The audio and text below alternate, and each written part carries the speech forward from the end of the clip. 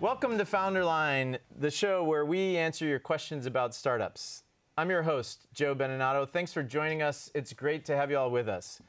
FounderLine is all about helping people with their startups. So we try and take questions from people out in the audience and have them answered by experienced entrepreneurs and investors.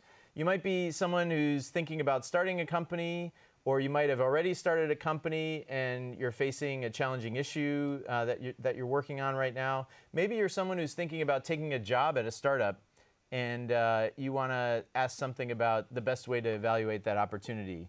In any of those cases, if you have a question, we want to try and help you today. This is a live show, and it only works if you send us questions. And the two easiest ways to do that are to send them via email to help@founderline.com or to tweet them to us at, the Twitter handle is @FounderLine. With that, let's get started. Our guest today is Kirsten Green, the founder and managing partner of Forerunner Ventures in San Francisco. Kirsten's invested in over 30 early-stage companies, including Bonobos, Dollar Shave Club, and Warby Parker. Kirsten, welcome, and thanks for joining us today. Thanks, Joe, for having me. It is so great to have you here. It's good to see you. Yes, likewise. So usually, before we dive into questions, I usually ask a few questions of our guests just to warm them up a little bit, get them going. So let's start. One of the things when we first met that I found most intriguing about you was your path to the world of venture capital, which is very different than sort of the engineering geek who graduated from an engineering school and then started a technology company and then eventually found their way into investing in companies. Yep. So walk us through sort of how you got to starting Forerunner Ventures and going into the venture capital world. Okay. Well, you're right. It was maybe a little bit of a circuitous or different kind of path, but yep. I've been investing for my career. So I, started some early job was to be a research analyst at Montgomery Securities, which was an investment bank in San Francisco, and a really fun, great place to work in the 90s. It was a tech boom that was happening here in the Bay Area. It was an entrepreneurial-based firm that was heavily involved in the early stage tech scene, taking a lot of companies public. I remember. When it was viable to take small cap companies public. And a big area of opportunity for the firm was retail. And at that time, retail was being fueled by real estate, the rise of the malls, and kind of the new idea of a specialty store and a vertically integrated retailer. And this is kind of the decade where the Gap grew up and all the limited brands and all the teen retailers, Abercrombie and Fitch, American Eagle, all of those. So this is what These are in the 90s. 90s? Like, it's really, it started in the early 90s, and I kind of peaked towards the end of the 90s, like most things did during that decade. Yep. And I caught a good wave where there was a lot of opportunity, and I, despite being new to the business and junior on the team, I was able to identify a way to kind of do something unique, and that was spending a lot of time in the malls and being close to the consumer. Like going to the malls, right? Like going to the malls. I mean, literally every Friday, I would go to the same 4 malls in the Bay Area. They were, 1A, 1B, 1C property, and kind of observe what was going on and see how many cars were in the parking lot, how many people were in the malls. Did they have bags? Were they in stores? Was the product being touched and tried on, or was it sitting neatly on shelves? Was there more merchandise on sale in the back of the store than there was newly presented in the front of the store? Were people shopping, or were people hanging out at the food court? And I think, it was never about what was happening in any one week per se, but it was about the trend that you could see happening in the same malls over the course of a month or a season. Wow. That's awesome. It was fun. I liked the hands-on. I liked going there and really thinking about why would somebody walk into the store and choose to buy something or not buy something, and watch kind of the path to purchase. And to me, it made a financial business fun, right? So I think just looking at models and understanding kind of the revenue outlook and how that was relating to the stock price was pretty basic, and it was hard to differentiate yourself. But if you had a point of view on the business category, in this case, if you had a point of view on the product or what was going on with the consumer, you could have a different opinion maybe, and that was a way to stand out. And this fed into your research, so you could say, oh, the Gap is trending up because of whatever, right? Their product selection or something. And so I think I really fell in love with the category. And I liked being an investor. I still love being an investor. I mean, I remember when I used to sit around and think sometimes can't believe I get paid to learn about things all the time.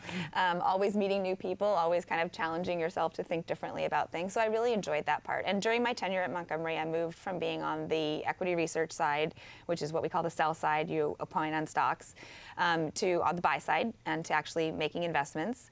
And during the course of the 8 years that I was in the public market investing, the cycle really played out. And the beginning, it was about what was hot, new, trending. Yep. At the end of the cycle, it was arguably we overstored the country. We did this while Amazon and eBay became big companies. People better reevaluate their cost structure and think about rationalizing that and closing stores, et cetera. And I think at that point it was less exciting for me, and it became obvious that just the financial part of it was not enough. That I really loved the energy of the newness, and I really, the world was different than on the investment banking side. Research analysts sometimes got brought in early, even before companies were clients or being banked, and we would get a chance to meet a founder when they had 3 or 4 stores and talk to them about what we saw in the landscape and the opportunity for 50 stores or what that might look like. Yeah. And I think there was, there's a lot of romance and fun in that process, but it was closely tied to identifying early trends and early product, and I liked all of that. And so at the end of the cycle, I said, the cycle has played out. One cycle's played out, another cycle will start. I don't know what that is. Obviously, technology has some part of it. I think early days, there was a lot of enthusiasm around Amazon and eBay and the access they were providing. But I'd always come at shopping from a standpoint of it was an activity almost as much as it was about the item you were buying. Right. And those shopping experiences were kind of heavy on leaning towards access as opposed to experience. Okay. And so I was like, well, I'm not sure this is the answer to shopping, but something's happening here. And if I want to participate in the next generation of companies, that probably means doing something early stage. And I don't know what that looks like, and I don't know how to do that, and I don't know where to do that. And I was working 80 hours a week, and I wasn't going to figure it out where I was. So I, somewhat reluctantly and nervously left a good job to try to find out, how would I go about investing in a private company? To explore. You had no... I did not have a job. You didn't know I was a safety chick. I wanted to know where I was working, where my paycheck was coming from, but I was really fueled by interest in this idea and conviction that while I couldn't pinpoint what something would look like, something new had to be happening. And so I left without a job. I thought I would do some learning and find a place to work. And learning turned into some consulting projects, which was really interesting. Investing in private companies is totally different than passively investing. Yep.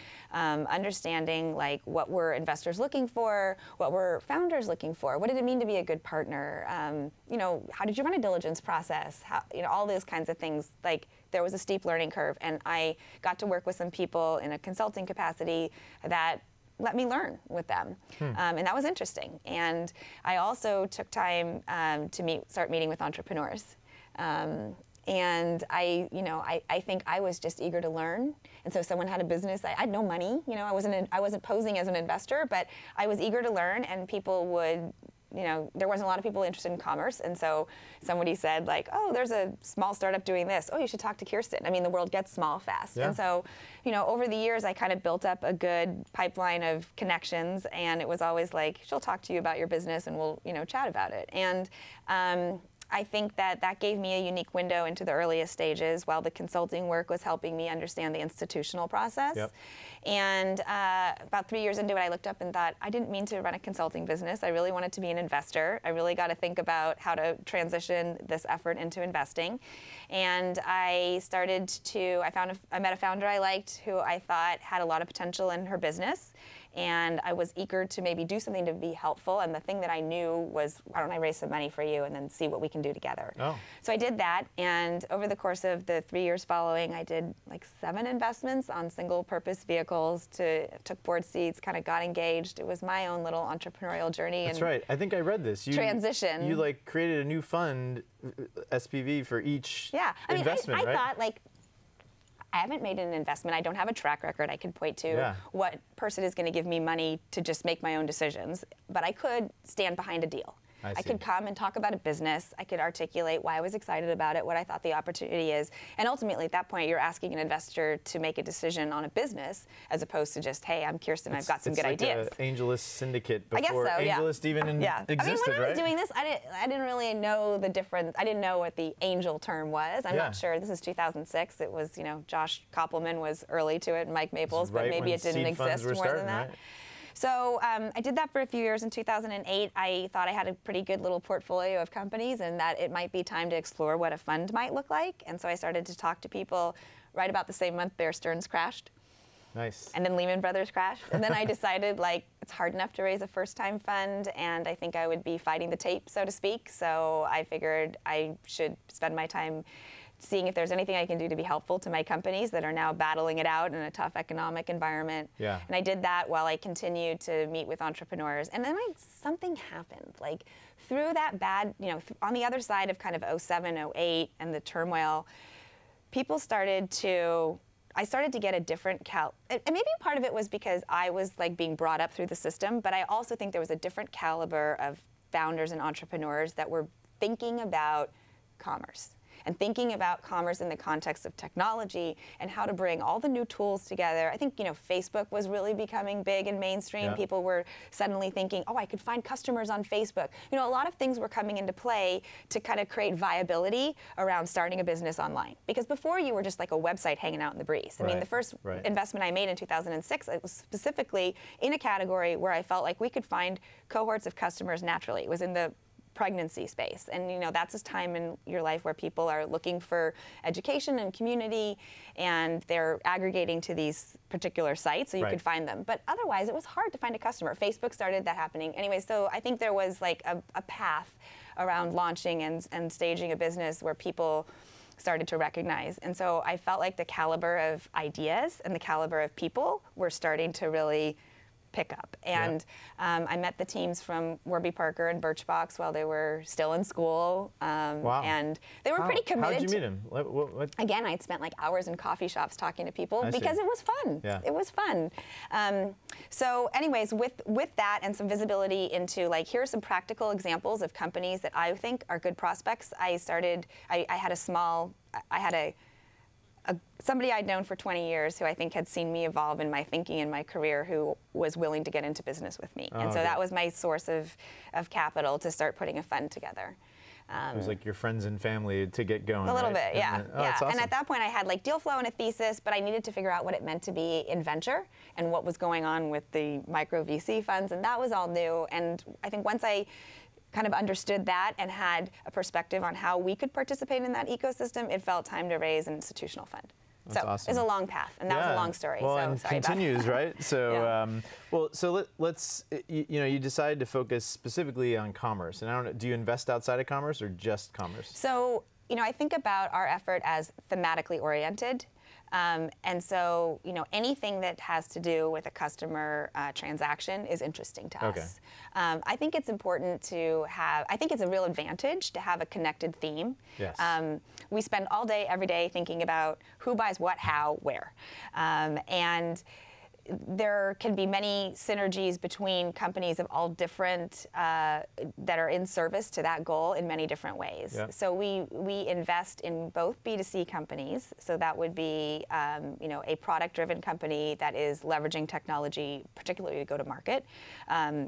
Retail plays that are starting online, marketplace plays, these on-demand mobile platforms. Obviously, mobile is a huge movement. Yep. And then we're also interested in the B2B space, the tools and technologies that are enabling a lot of these companies, enabling the early stage companies. That's how we met. Right. Yep. And and your effort was in this whole idea of helping to bridge the gap between the massive business that has traditionally been offline that needs to now upgrade to meet the modern consumer's demands by integrating technology. Yep. So it's a lot of opportunities across a lot of different businesses, but there's a thematic tie-in.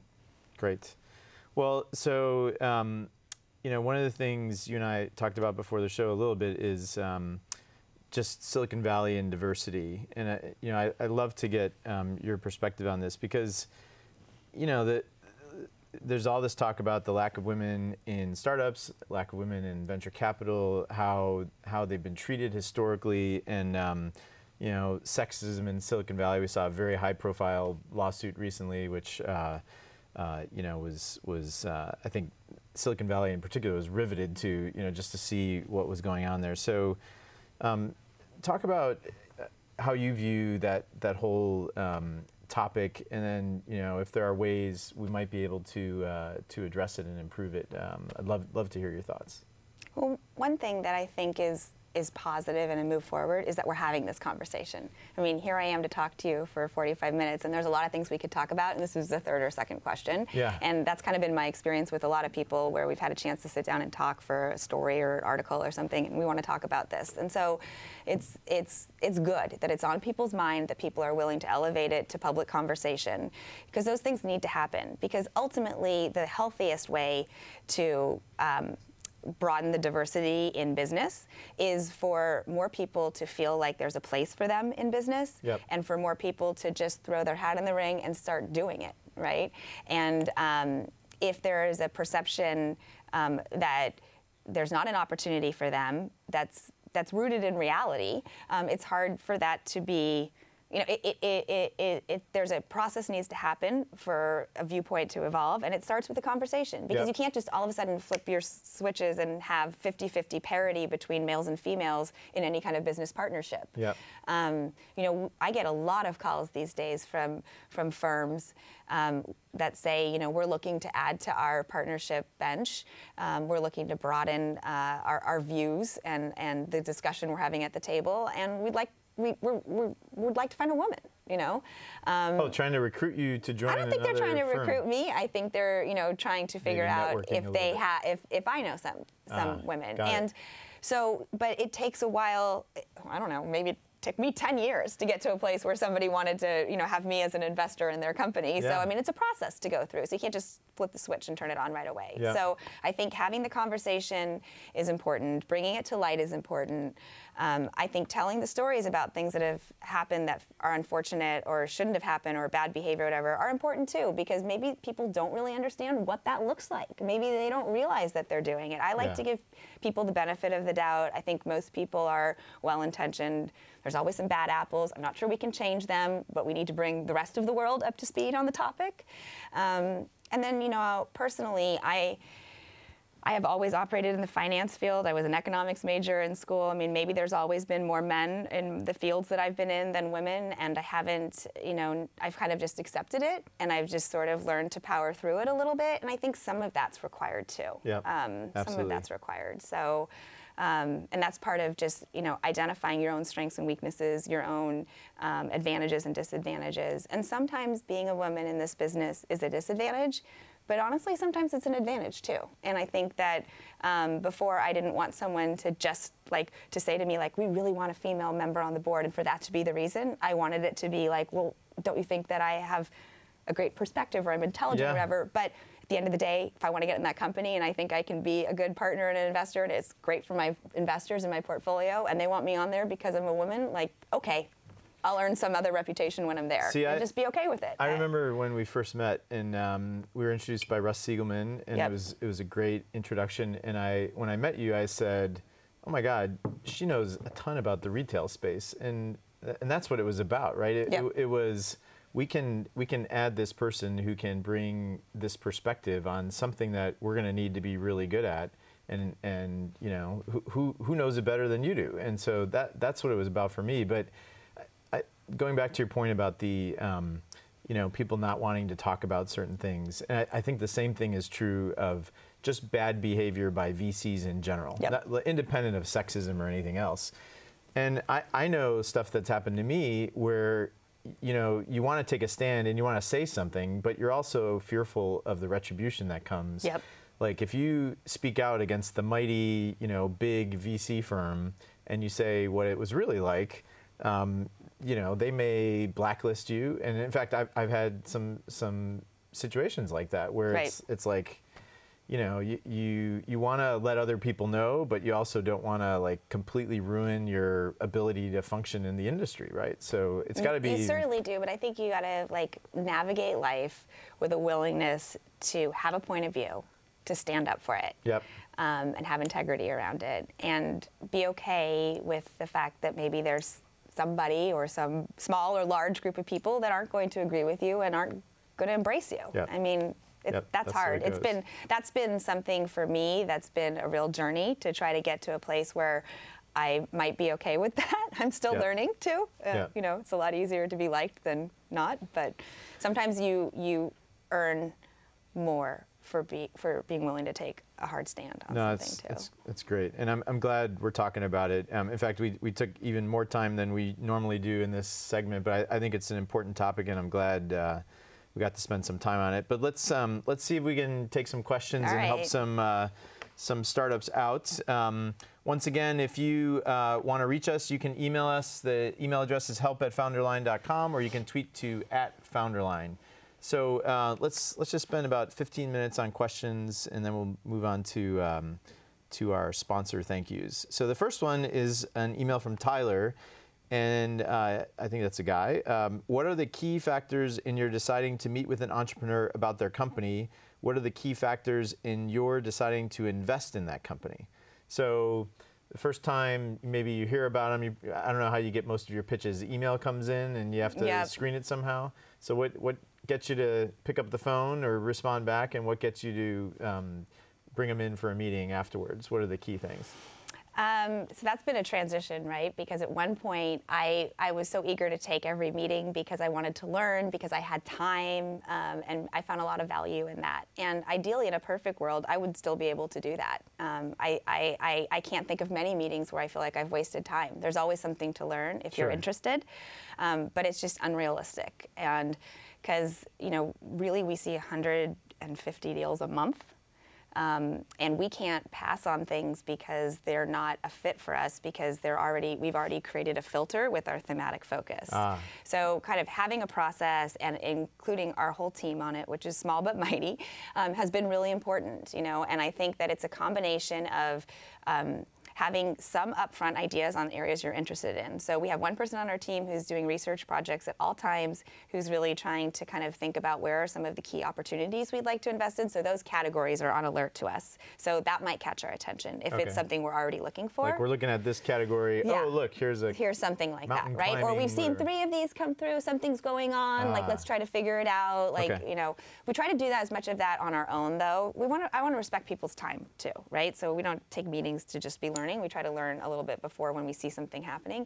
I mean, obviously, this is an answer that probably most people in my chair will give, and it's a legitimate answer. It depends on where your introduction comes from. And you know, I used to feel like, it's kind of a crappy answer, but it's a realistic answer. Like, Joe, if you send something, we've known each other. You understand me, I understand you, I know what your filter is, you know the things that I get excited about, like, I'm gonna look at that, right? So once in a while— Thank you for saying that. It's legit. The check's so in the everyone mail. send your deals to Joe. The check's in the mail. You know, but it's hard. It's hard when you've got 150 whatever. But so there's something about the people that it comes through. There's something about the particular area.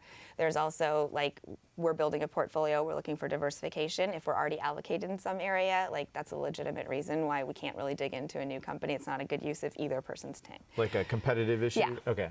Got it. What are we looking for? So I think that there's like there's 2 main buckets to talk about here. One are sort of the things that I think are table stakes and are kind of more like general. I expect anybody that's doing investing to look at, right? So big market. There's something going on with the consumer in that market, or the delivery mechanism or the service mechanism that's making the incumbents like less interesting to the consumer, so they're vulnerable, right? So big market and a vulnerability of incumbents are important, right? Because a lot of the businesses that we're investing in have products or services, we really try to think about, does the economic model make sense up front? So, I mean, maybe that is something that I think, in venture, you do need to leapfrog ahead and take big risks and not have all the questions answered. And this is something I've continued to push myself on, because I like to know as many answers as possible. And it's like part of taking risks. Yes. But there are also things that you learn after time, like it's really hard if you're selling an item for this and you think you're going to do these 3 things to bring it to market, that you're ever going to make money, right? So kind of just a base level of understanding, like, does the economic model make sense? Like low margins are bad. Low margins are bad. Regular retail or online or anywhere else. You got to have room to do the things that are important, because the things that we're really looking for that maybe are unique are great experiences. So I feel like having a product that aligns with value is that's just the ticket to get in the door. Like, you better have a product that the consumer wants at the price you're offering it, and that's a product or a service or a platform or a social network or whatever the case may be. Like, you just have to have. And then, it's very hard to build a business off of price competition, because it's usually like a race for the bottom, unless you're Amazon and you can just win on girth. And then access is hard to compete on too, because at some level or shape or form, almost everything is available from more than one place. So we try to really think about what is the opportunity to create a really unique experience, because experience can be something that you can build a relationship from and have loyalty from, and we're really interested in businesses that have repeat businesses where the customer is going to come back often and do business with you often. Got it. All right, great. Well, Tyler, hope that helps, and send your ideas, and they'll take a look, I'm sure. So let's move on. We have one here from Mikey in New York. Hello, Mikey. I know he's been listening and watching regularly. His question is, how does your firm handle a portfolio company that becomes somewhat successful but is not a home run? How does that impact your investment in other companies in a similar space? What about opportunity cost? Great question. This is a really good question. Yeah. It's a really good question. Right now, I would say we think a lot about honoring our founders by protecting kind of a vertical and not having overlap and competition within the portfolio, and that is a reason that the bar is that much higher, right? If we invest in one company doing X, Y, and Z, like, that's it.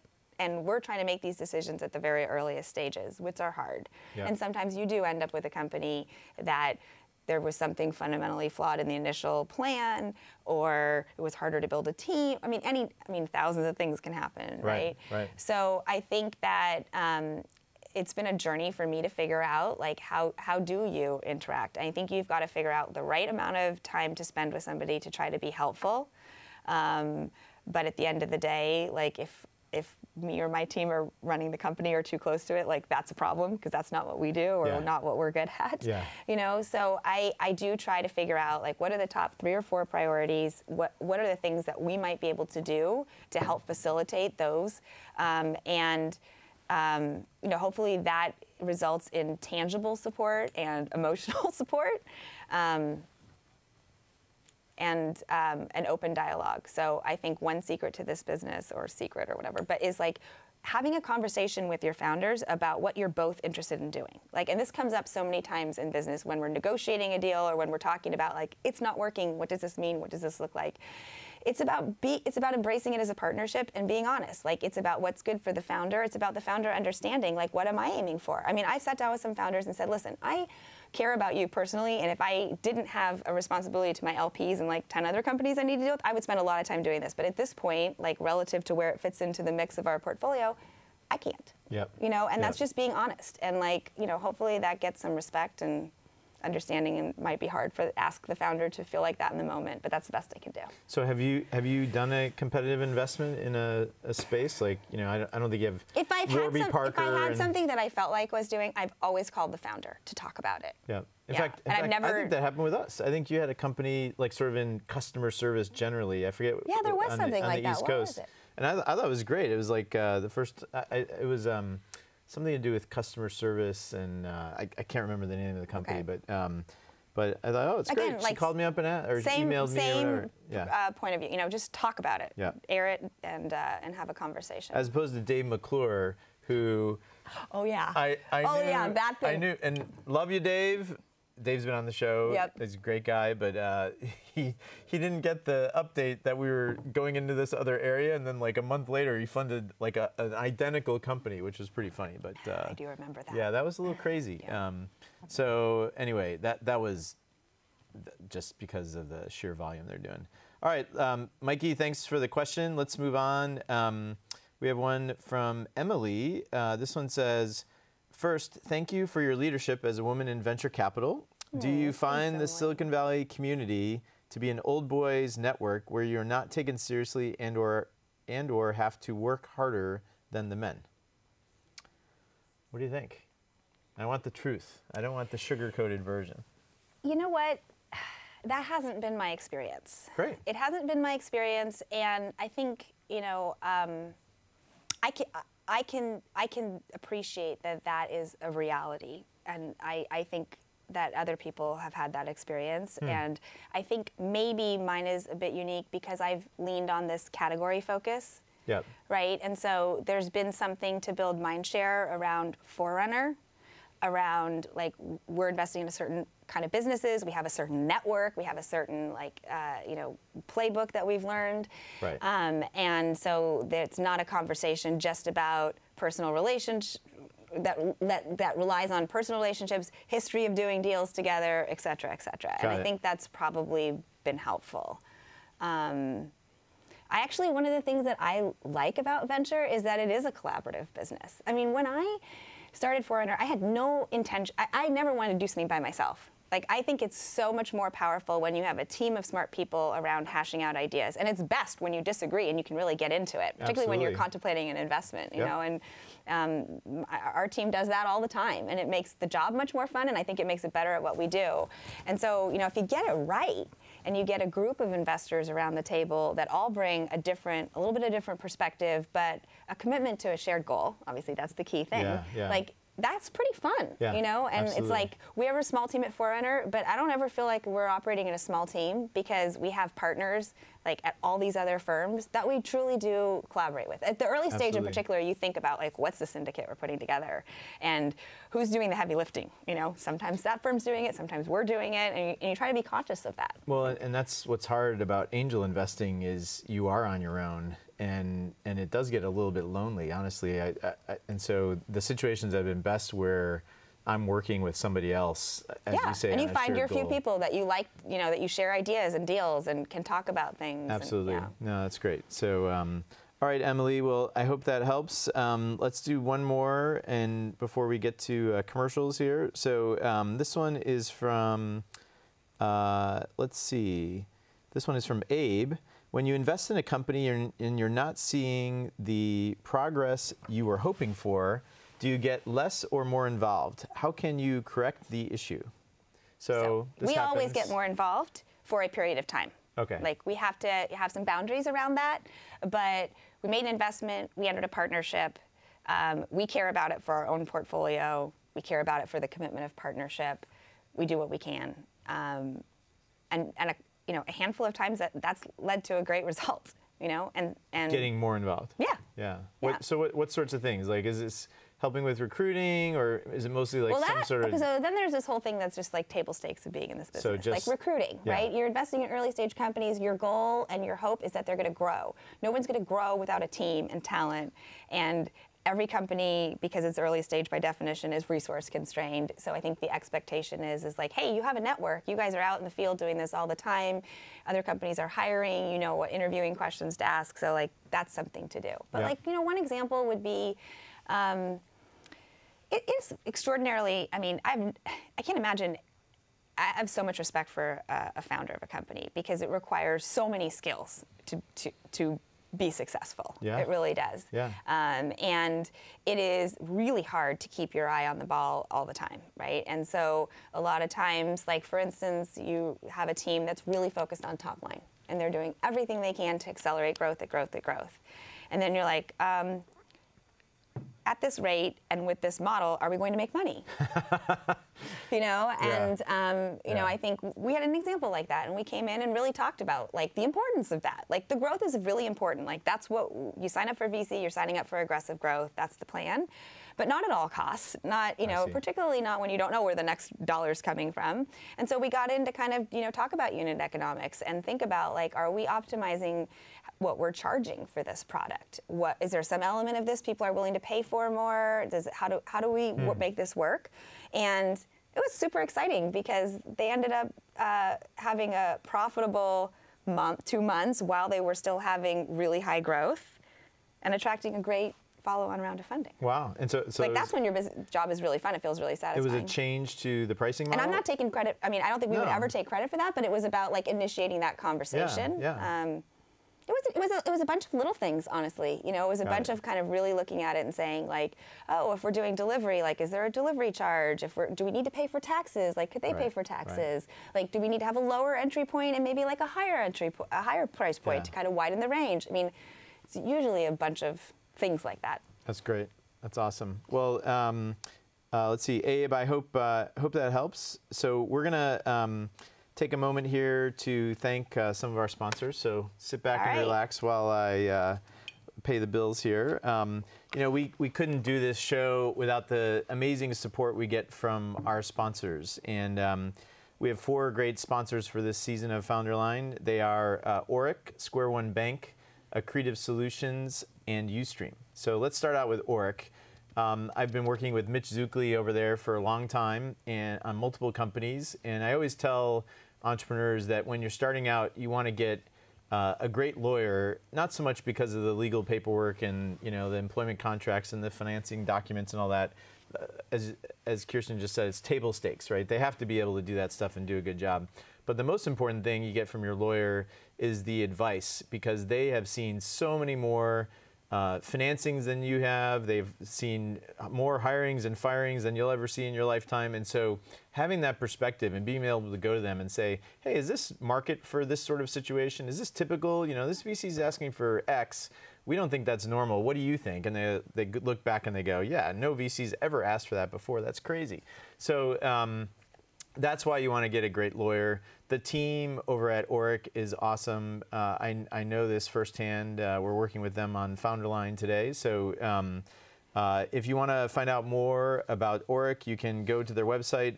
It is oric.com, and I'm sure they'll be able to help you out. Next, I want to thank our new sponsor for this season, Square One Bank. I have known the team over there for a long time, Sam Bomick and Lori Lumenti-Garty, and they've been terrific to work with. Of course, when you get a bank, you need someone who's going to take care of your money. That's first and foremost. You're not sticking it in a mattress after all, so you want to make sure that your money is safe. But you also want someone who can help you out with some of the things to make your life easier. So things like online banking, getting a corporate credit card so that, as a founder, CEO, you're not charging, thousands or tens of thousands of dollars to your personal credit card, and then something happens and all of a sudden you're stuck with a bunch of debt that was actually company debt. So they can help you out with all these sorts of things and make sure that you're set up on the financial side. You can go and find out more at their website. It is squareonebank.com. It's square, the number 1, bank.com. Also new for this season is our sponsor, Accretive Solutions, and they are the leading business outsourcing firm in Silicon Valley. And I always joke with Martini Niganol, who's my friend over there, what the hell is business outsourcing? And she's like, it's sort of it's all your finance operations. So it's accounts payable, accounts receivable, your payroll, just making sure all the trains are running on time. And in my case, I hired Martini to be our interim CFO when we didn't really need a full-time CFO, and she brought someone on our team to sort of handle the payroll and all that sort of stuff. She put together all the board packages so we can make sure our investors were up to date on what was happening. So you want to make sure that you've got your eye on the really important stuff in your business, and obviously knowing how much runway you have left and all that is critical, but you don't need to know the details of, did this person get charged the right, state disability insurance or, anything like that. So turn it over to somebody who's a specialist and let them handle it. You can go check out Accretive Solutions at their website. Their URL is as-bos.com. Finally, I want to thank the team over at Ustream. They were one of our founding sponsors, and one of the reasons we're able to bring you this show live every week. Brad Hunstable and the team over there, Warren Reed, who's been doing a lot of work with us, have been great. Their streaming technology is the best, and if you're a company that's maybe you have people working in remote locations, or maybe you want to do a broadcast to your shareholders or whatever it might be, they can help you out with their streaming technology. And You can go and find out more. You might even be on their website right now. So go check out ustream.tv, and they should be able to help you out as well. So that's it. That's the commercials. So let's get back into helping founders. See, we're more than halfway through. We're 2/3 through. Does it feel like it was an hour? See, no. I told you. Joe intimidated me about an hour. I was like, how will I talk for an hour? Oh, I know you can do it. So let's see. This one, we have an email here from Michael. And this one says, when you imagine an engineer coding all night, never having a social life, it's common to assume the engineer is male, even though we've all worked with women engineers that work harder than their male counterparts and are every bit as nerdy as Larry, Sergey, and Zuck. Do you assess women founders differently than men? Is this an issue for VCs, or do they not have these preconceived media-driven images? How do we overcome this? Long-winded question. So I don't know if you got the whole gist there, but how about men and women founders? Like, any differences, or doesn't really matter? So one of the things that's been really important to us to date is, why is this person doing this? Absolutely. What is it that's driving them? Yeah.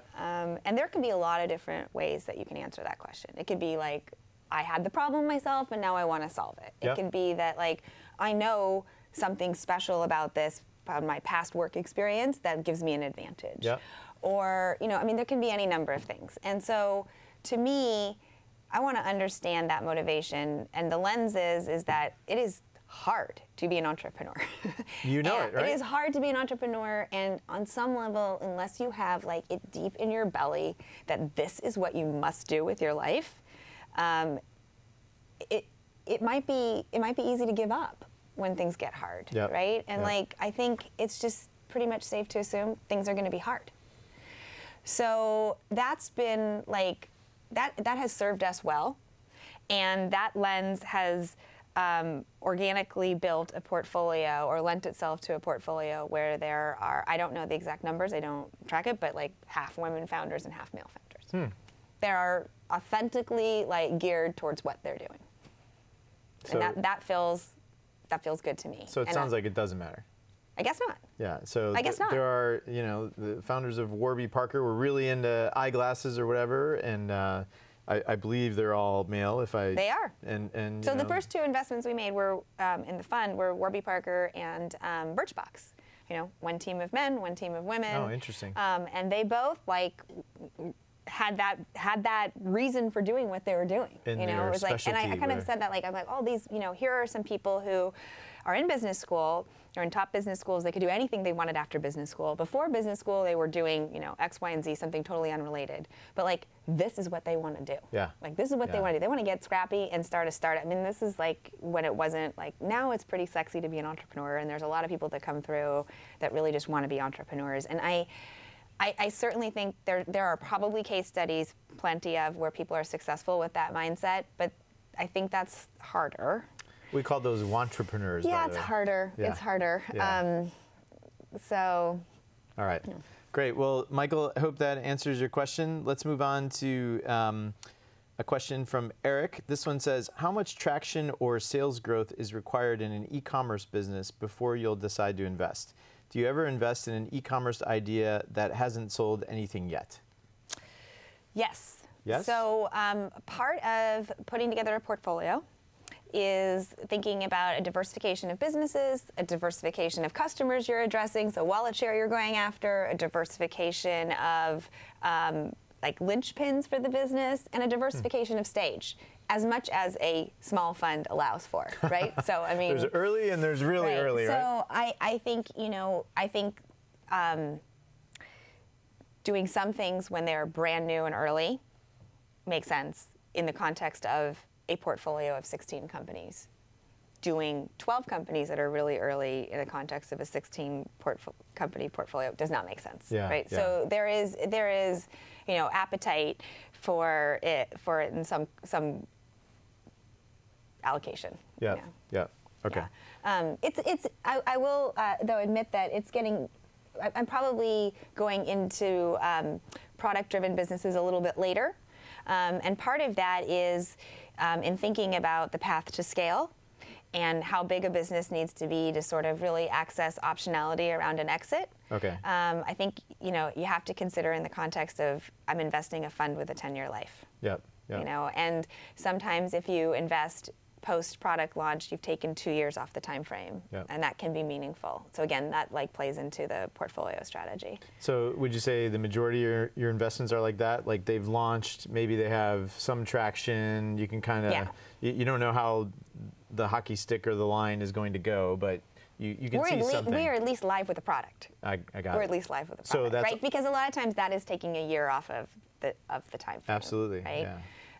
But if there's a situation where we know the founder really well, we are like uniquely qualified to be a good partner because we know the supply chain and we can maybe help speed it up or something, or our contacts can, then maybe that works. Okay. All right. Well, Eric, I hope that helps you out a little bit. Let's move on to this one's from Manny.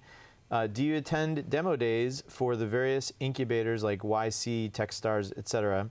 If so, what do you look for? And if not, why not? Okay. We do.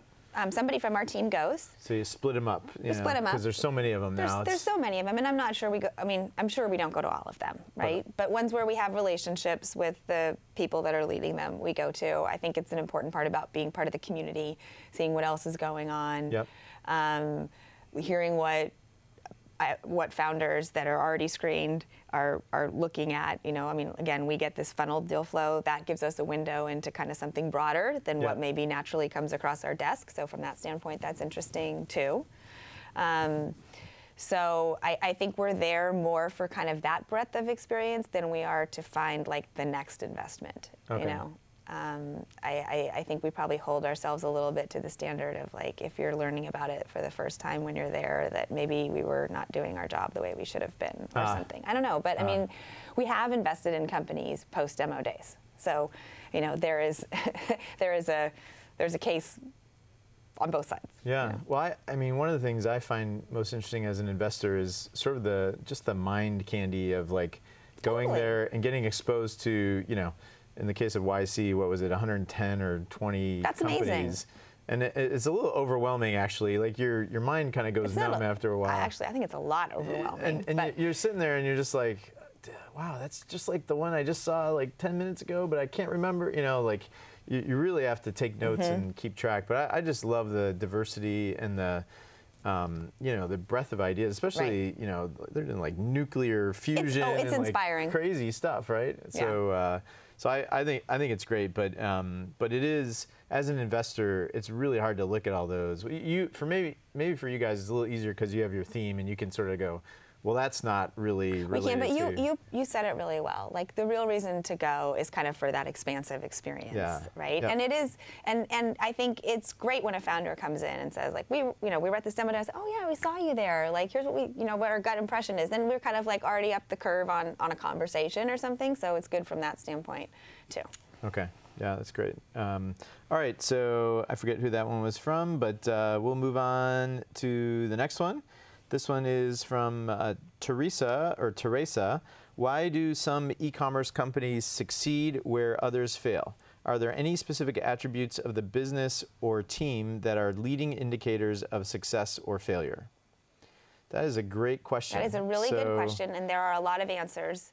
So let me highlight maybe the thing that I think is like that I would key, and the first thing that came to mind while I was hearing that question. Okay.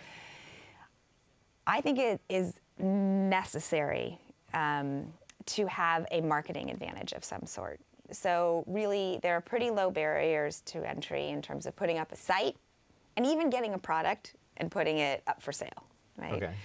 So what's increasingly hard is to rise above the noise, right? And it's also really important to deliver a great experience and something that people will get talking about. But in order to even get that first wave of customers, you really have to have some reason that you're going to get above the noise. Okay. So we do give a lot of thought to like, is there a potential for, such a cheesy word, but an unfair marketing advantage? You're a startup, you don't have any money, or you have a little bit of money. So how do you start selling widgets online, whatever they are, and how do you do that? Is it like PR stunts and really good viral marketing, growth hacker stuff, or what are the? Ultimately, you need to be able to do everything. Ultimately, when someone comes in, they're like, oh, you're involved in X, Y, and Z company, like you must really know what about marketing, this and that. And I think, well, what we know is that it's really important to be like in front of the curve on all these different channels and get them interplaying together. Yeah. Like you just really can't say we're going to do just Facebook, or we're going to just do Google Words, or we're going to just do a viral campaign. I mean, it just doesn't work. You have to do everything. And I think that's more true than ever now, because people's attention is all over the place. Yep. And that's important. And also, fundamentally, through age-old times, like there's a lot of data that shows that the customer needs to be touched multiple times before they'll make a purchase. Yeah. So, but beyond all of that, like, is there something that you can own, right? So Dollar Shave Club is an example that's easy for people to understand, right? So at Dollar Shave Club, like the actual magic marketing is that we do a little bit of everything. And we do most of it pretty well. But we got in the game and we got going because we had a video that really resonated with people. It really resonated, the message resonated, the humor resonated, and it felt like something you wanted to share and talk about, and it had legs. And so that got us in the game. It got a few customers engaged. It set like a tone and a strategy for content and for a voice for the brand, which is really important, right? So that's one of these things that sometimes can be hard to explain because there's some intangibleness to it. But like, does your brand have a personality? Is there a way to articulate that in your product, in your packaging, in your customer service, in your price point, in your banner ads, in your viral campaigns? That kind of ties together to support that. But you really have to have like a point of view to even have a chance at doing that. And they knew that going in, like, yeah, we're going to sell commodity, razors and razor blades, but the way we're gonna solve that is by having this personality. Was that their take on the business? I think it was more than that. It was definitely more than that. Okay. And I think about, like, in that particular case, I mean, I remember somebody saying to me, this idea about the razor company, and I was like, I'm not sure, it's like it's a low dollar item, it's a competitive market. Yeah. Obviously there's some players with billions of dollars, like, is that really viable? And then I met Michael, and I didn't even see the video, but he was able to like really articulate a whole vision for the company, and how they were going to be different. And a lot of that was grounded in having this personality that was going to come through in content, that was going to come through in the positioning of the product, in the way it was delivered to you and service and everything. That made it really compelling. Awesome. Well, that's great success story. All right, so Teresa, hope that helps. Let's move on to Derek.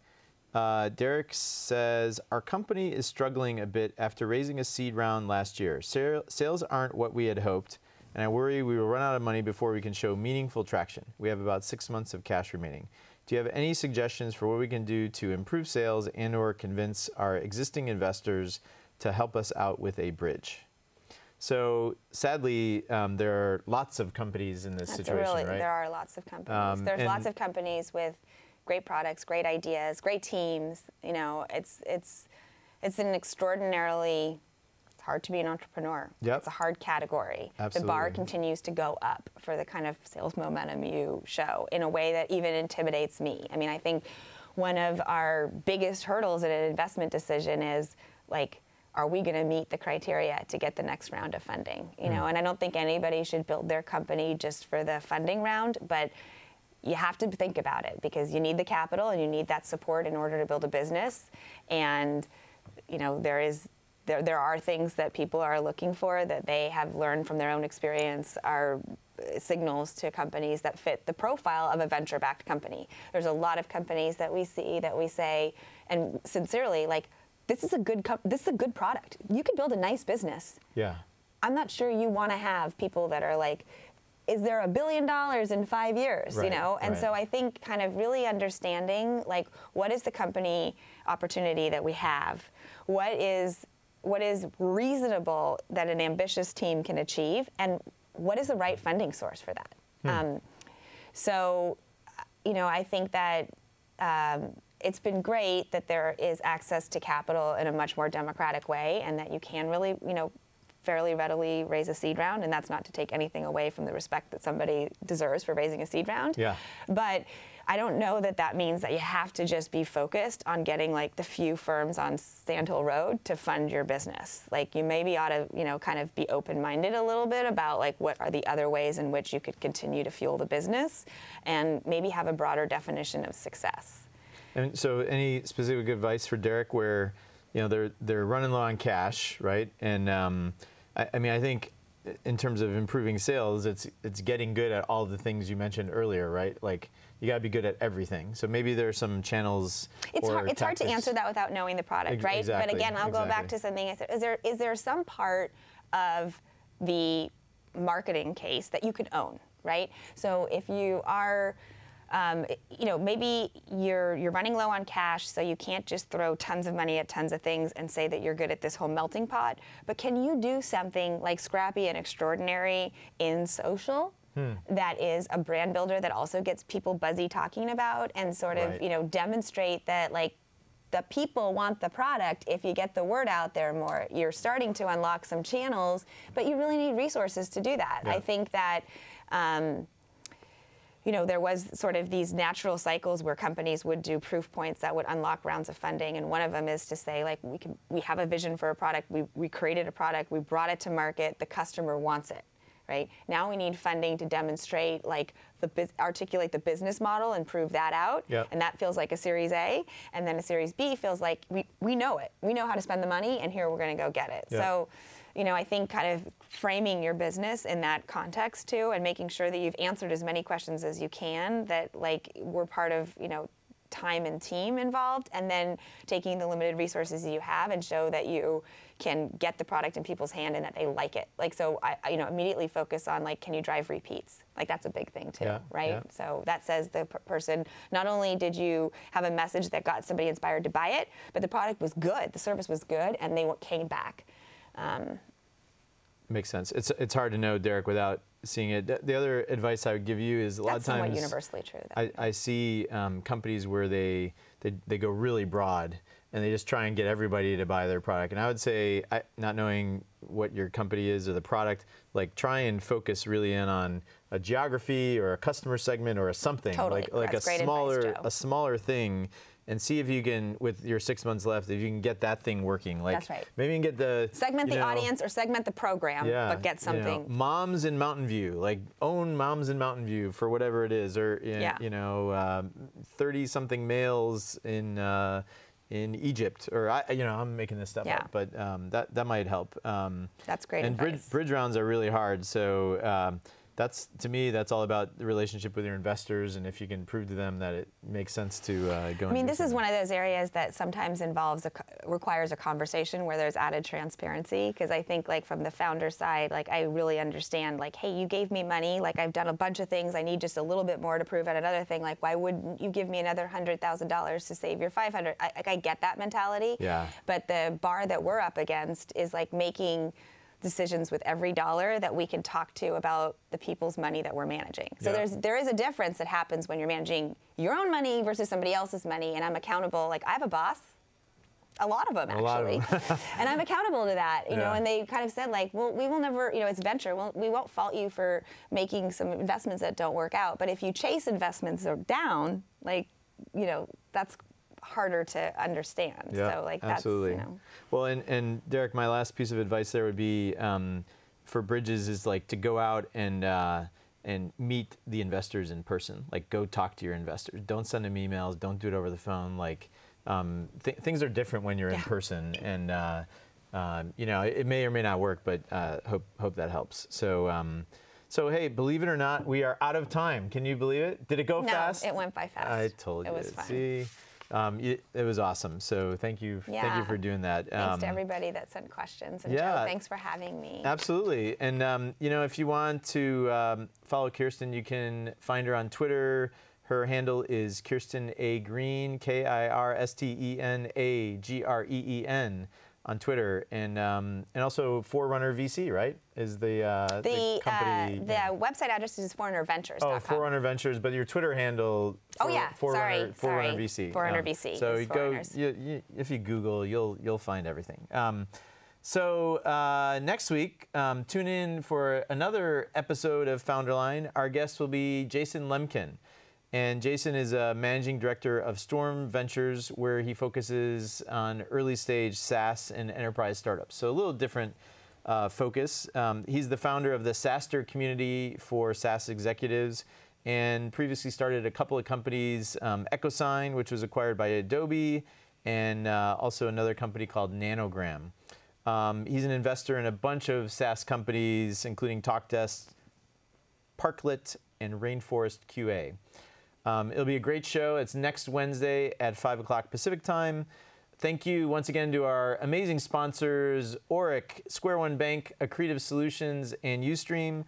Don't forget to follow us on Twitter. Our handle is @FounderLine. You can email us questions for Jason next week to help@founderline.com. Go and check out our website, and you can subscribe to email updates. You can watch the previous episodes. You can read more about upcoming guests, and you can also subscribe to our podcast on iTunes. Thanks for watching. Here's to the crazy ones, and we'll see you again next week.